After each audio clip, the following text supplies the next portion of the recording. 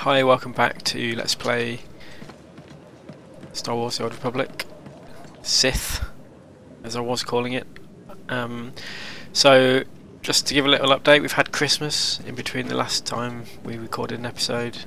Haven't been on in about a week. We'd just gotten out of the starting zones, and I think basically we felt like what the hell is going on with this game now? It's just kind of exploded in complexity and all the things that we have to learn and understand, and yeah, I still haven't really got to grips with it. It's a bit like the first time I was playing WoW and Rift, I guess, because that was a bit mad once you did the starting zones. So just been having a look at talents, advanced classes and professions. So, but first, before we do that, I think we should talk about Garthis, because he's deleted his Sith warrior and he's recreated it as a... what are you? A sniper. What are they called? Imperial agent sniper. Female. Hello. Where's your dude? I don't... Oh, I've sent him on a mission. Okay. Right, so the sniper I think is very similar to the smuggler gunslinger, I think. I have no idea. Correct me if I'm wrong, but I know the gunslinger gets a very similar shield, apart from it's blue. Yeah, so I've picked assassin, but I'm going to be tanking, and immediately looking at the talent tree, there's a lot of options there. I've immediately picked the wrong option. I didn't really want to put these points here, but it reduces damage, so I'll keep them there for the time being. Might relearn them if I can later. In terms of professions, I've not really looked into them all, but I'm going to be picking biochem as my main crafting profession. Primarily because I'm thinking about other MMOs, and this is one that usually continues to make money all through the game, even end game. Okay, so how do I get to my professions? Crew window, biochem. Okay, so I can make some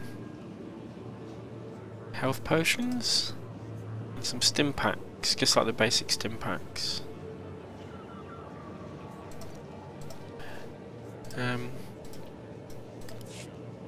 And then under... let's have a look at some of the other professions, because we can get into the codex. It will tell us what professions go well with it. So, biochem, it's suggesting gathering skills, bioanalysis, biochemical samples and compounds, and mission skills, diplomacy, medical supplies. So let's go and pick those up as well. Gathering skills, bioanalysis and diplomacy. I don't know where those two are. So yeah, it's kind of this reminds me a bit of like Undercity or Ironforge. It's a bit more intelligently laid out. It was bioanalysis after, wasn't it? Increase skills. Bioanalysis, yeah. So let's train that. And we want diplomacy.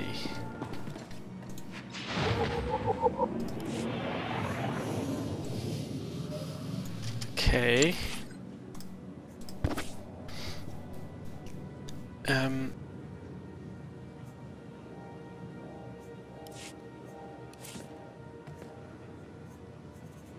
This is a bit confusing for me, but so apparently what we've got here is we can only have one crafting profession and two essentially gathering type professions.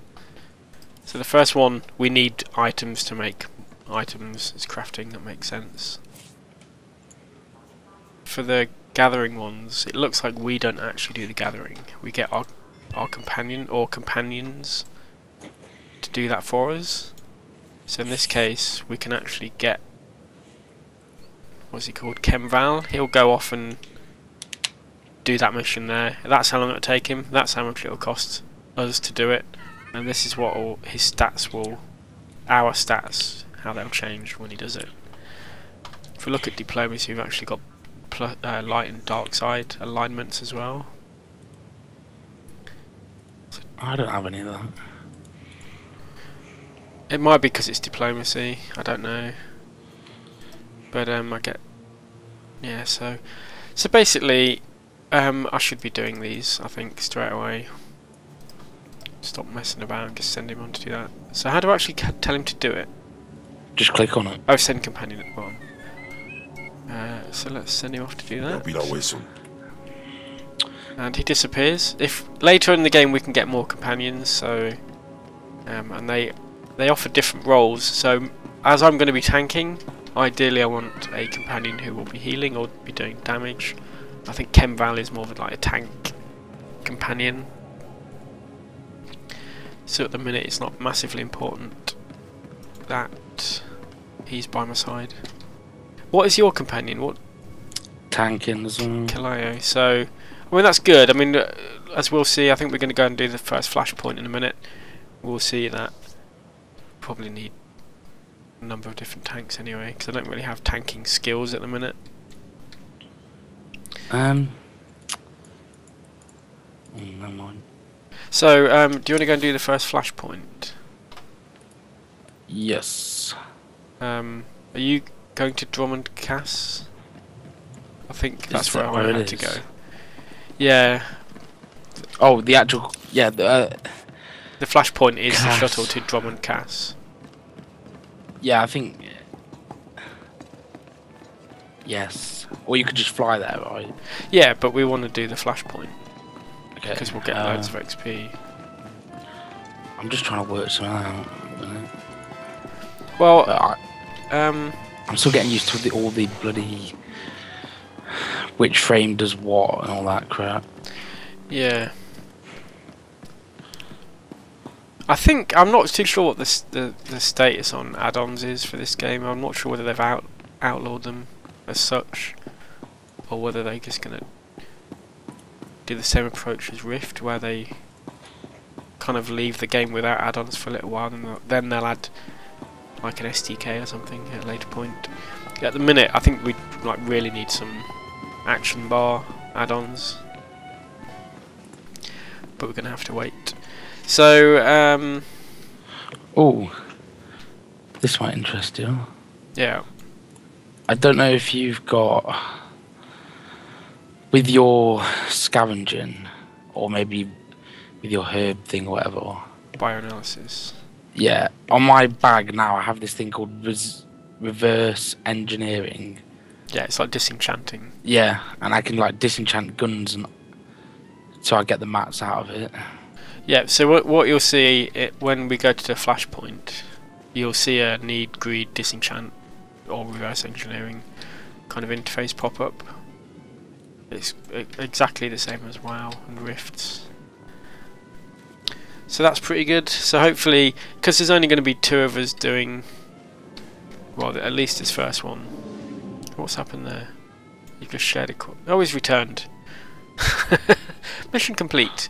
Chemval successfully completed the assignment and has returned. And he's come back with a stack of 2 green goo. Fantastic. Well done, Chemval.